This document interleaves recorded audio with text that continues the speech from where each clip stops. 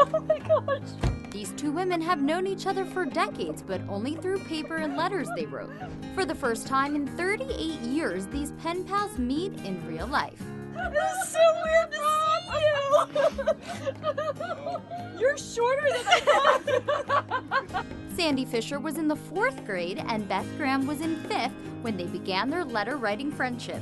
The two connected as pen pals in the late 70s through a popular children's show called Big Blue Marble. Kids sent notes into the show requesting a pen pal.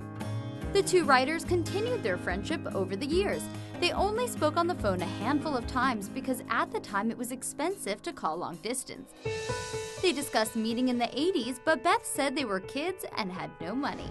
Sandy and Beth continued their unique relationship as the years went on. They eventually switched to email and now more recently chat through Facebook.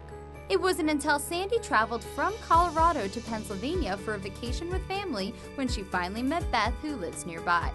They tell Inside Edition they plan to write about their first face-to-face experience and to symbolically commemorate their 40th pen pal anniversary. They want to go to a spa for a little getaway. After all these years, their hands could sure use a good massage. Oh my God. Be sure to watch Inside Edition.